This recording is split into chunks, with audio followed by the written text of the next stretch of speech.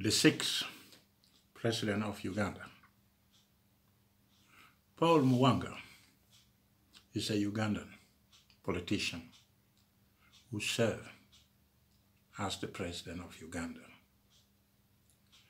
He joined the East African Post and Telecommunication Administration between 1943 and 1950, before entering politics. He served as a member of parliament from 1962 to 1964, and later he became an ambassador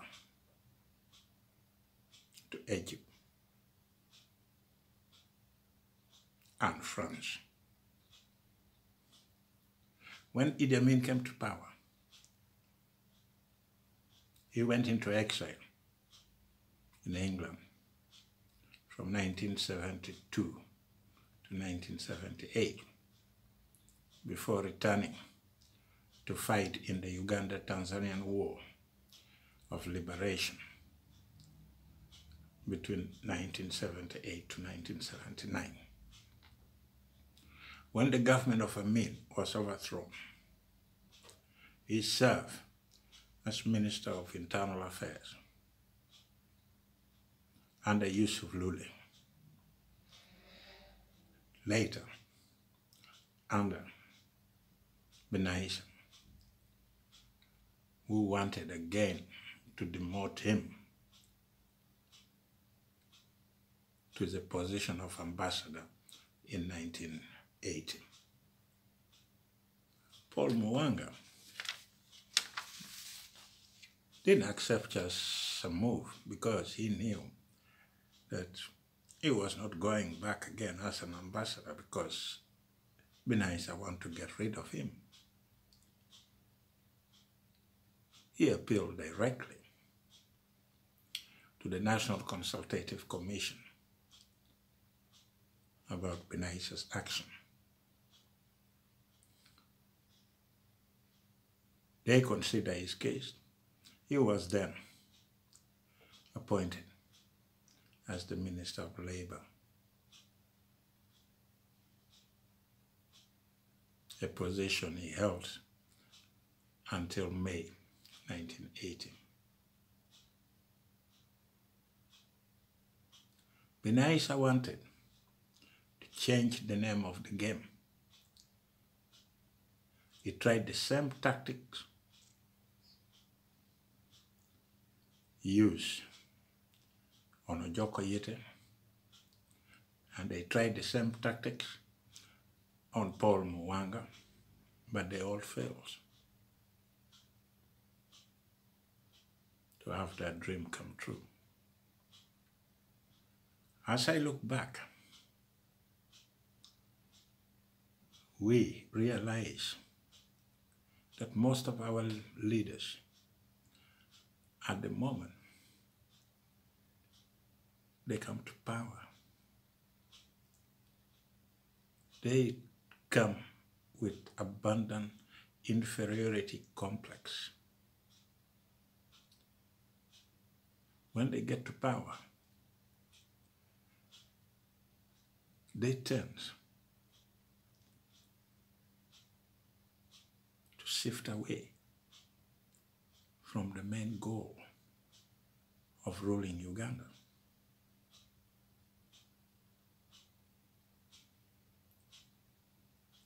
Binaisa shift away from the Moshe Agreement, even if he knew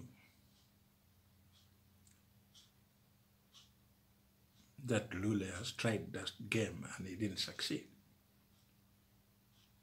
He still went forward, trying the same trick again and again, violating the Moshe Agreement that was intended to unite all Ugandans after the fall of Idi Amin's regime. Our main problem is every time a new leader comes in,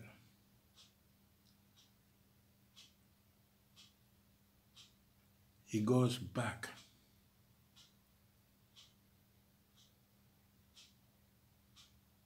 to his base, to their villages, to their tribe, to their personal friends. That is how the one Ugandan ruled.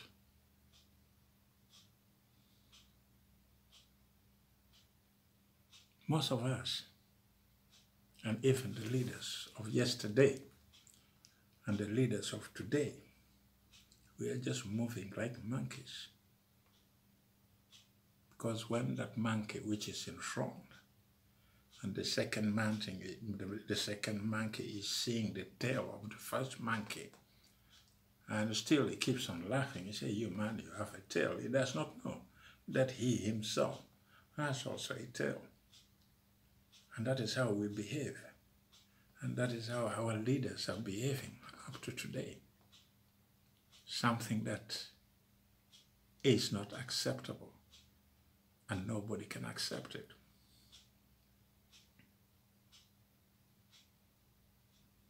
We don't realize that we are just people, like any other people we are trying to rule. And when you put yourself above everything, then the house of cards begins to fall. And you begin to follow your own path. And if you try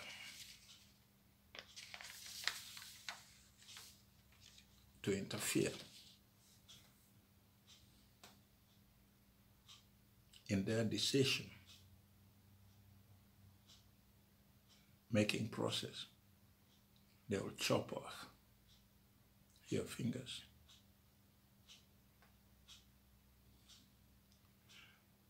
On the 12th of May, 1980, the army removed Godfrey Binaisa and decided to install a 6-man military commission headed by Paulo Muwanga as the chairman. He held the power of the President of Uganda between the 22nd of May to 15 December 1980. Following the election of 1980, Muwanga became the head of Electoral Commission, and after the election he declared Uganda People's Congress the winner. He served in the same government as the Vice President of Uganda and Minister of Defense under Obote regime. When Obote was overthrown for the second time, Paul Muwanga served as the Prime Minister of Uganda under President Tito Okello before being succeeded by Abraham Waligo in October 1986.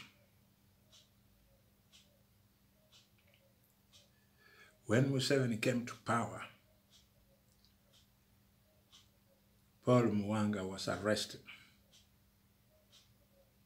and they jailed him. They kept him in prison for 4 years.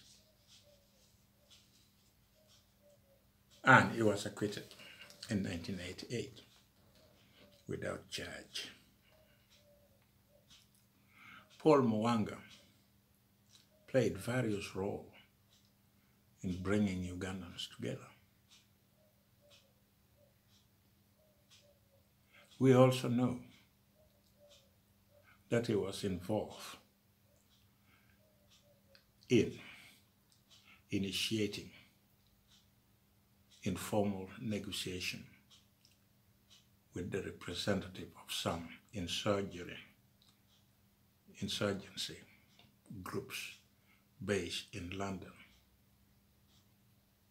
After the death of 𝐒𝐻𝐿𝐼𝐻𝐼𝐻 in 1983, the initiative was mistaken by some committed ministers and prominent UPC supporters for a plot to topple the government. A close aide to Obote reported to some of the prominent UPC supporters, just as the Assistant Secretary of UPC, 𝐶𝐶𝐶 at that moment, that Muwanga was ganging up with the insurgents to topple the regime. That is when one can realize that Ugandans are cock-up generations who does not know what they are doing, what they want, and where they are going. One mistake after the other. We fail to get our house together since Idi Amin came to power. We are all blindfolded with the taste of fame, and each and every one of us dream of getting something from somebody if you are the president of Uganda. We are ready to sell our pride, dignity, and lie to our teeth when we see a position of fame. You fight hard to get it until that door opens. We forgot what politics is all about and decided to drive a car without a license. Paulo Muwanga was freed from jail in October after the government of Yoweri Museveni dropped charges. After being in prison for 4 years, they accused him of kidnapping 2 truck drivers in 1981 while he was serving as the Vice President and Minister of Defense in Obote's government.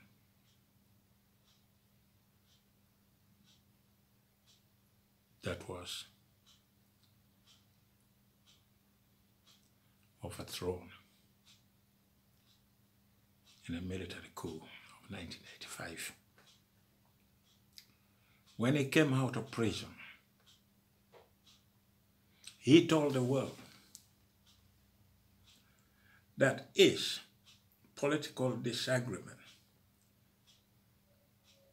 with Yoweri Museveni did not begin when he took power. They fought one another when Yoweri Museveni was in the government with President Obote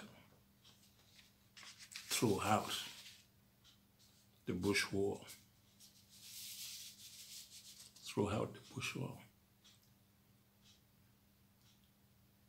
And he said, Yoweri Museveni, the present president of Uganda, is the enemy of Uganda. He is a selfish person who does not think about other people.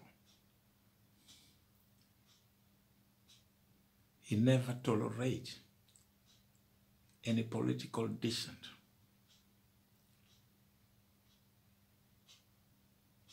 Paul Muwanga warned Ugandans who are jubilating over Museveni's rise to power, telling all of us that we have no idea what awaits us. We have no idea what is going to come next. He knew Yoweri Museveni in and out, what he's thinking and what he's going to do to Ugandans. He predicted that when Museveni rule ends in 2060, Uganda will have lost all its possession and national assets. The political class will be divided, one against the other, and Uganda will be in ruins. Those of us who didn't take the message of the former president and vice president of Uganda, Paul Muwanga, should think twice. He told the truth to empower, and the truth he spoke about, we are seeing it today. That the house of 𝐶𝐞𝐟𝐿, the Uganda we know, has fallen apart and is falling into pieces.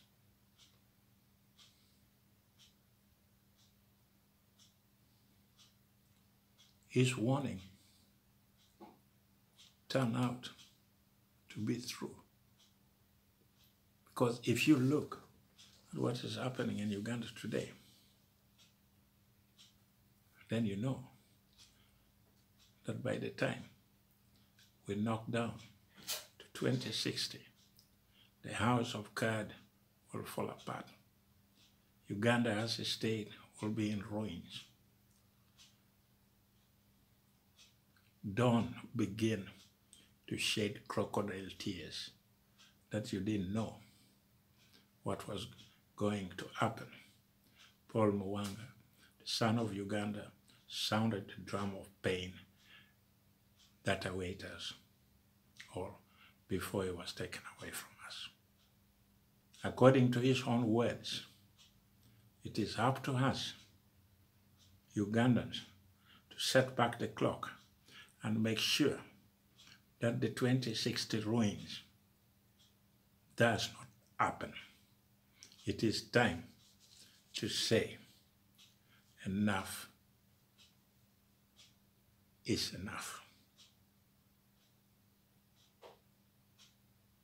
Enough is enough, without regrets. Without regrets.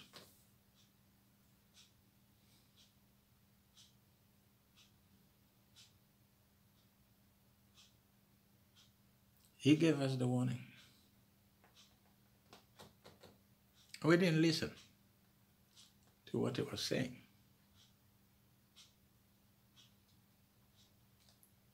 We didn't listen. Instead, we are just crying that this man is a bad man, and we knew already from the beginning. You see, one of his ministers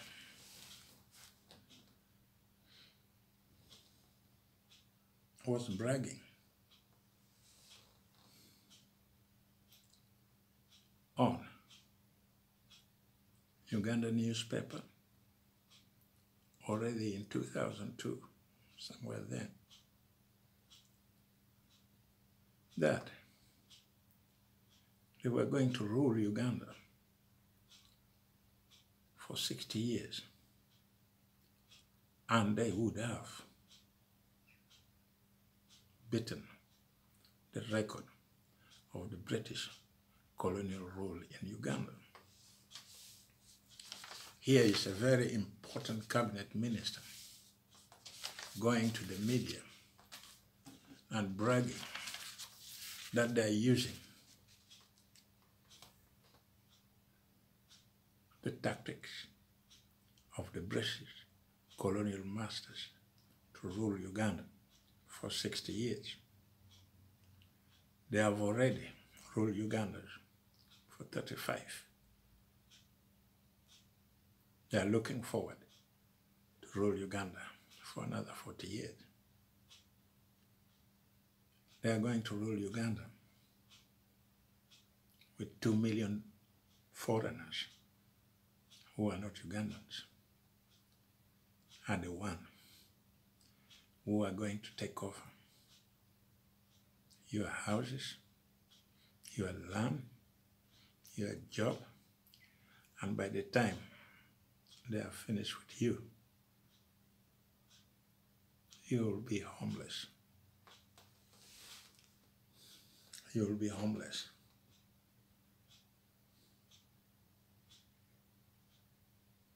And what happened in other countries, the United States or in Australia, where the indigenous people become homeless and they are being ruled by people who are not the owner of that country, then it is really painful. And here is the cabinet minister of the present government who was bragging that they're going to rule Uganda for 60 years. And they can and will create dictatorship. But if we go back to the warning Paulo Muwanga gave us, that he knows the man well, and his prediction is sin, and we know it, and it has been moving around, and Ugandans are reaping the pain of sowing the mustard seeds.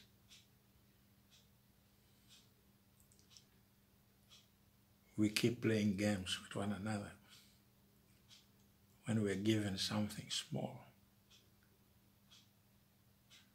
we become very happy, not knowing that the next time something goes wrong, even that small thing they give you will be a thing of nothing. Because we are very fond of betraying one another, left and right, just to earn a little bit of money, just to learn to have fame, just to keep our family going. But let me tell you something. It is not going to take you anywhere. Think about what Paulo Muwanga said. Those presidents who come to power, they use a system of divide and rule. Ugandans are now divided. The 1% and the 99% who has nothing.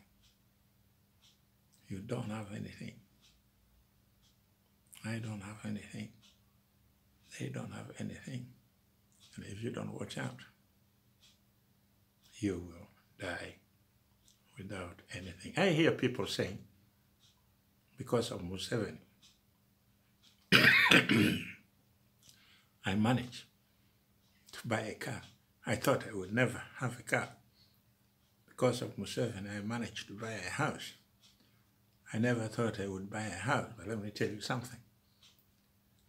The money you use for buying those cars, the money you use for building those houses is the taxpayers' money. We are good in stealing it. It comes, you steal it, you build a house. It comes, you steal it, you buy the car. But let me tell you one thing. When the time comes, that house you stole from the taxpayers, and that car you bought with the taxpayers' money will raise a lot of eyebrows. Thank you for listening, and don't forget to subscribe. I will be back.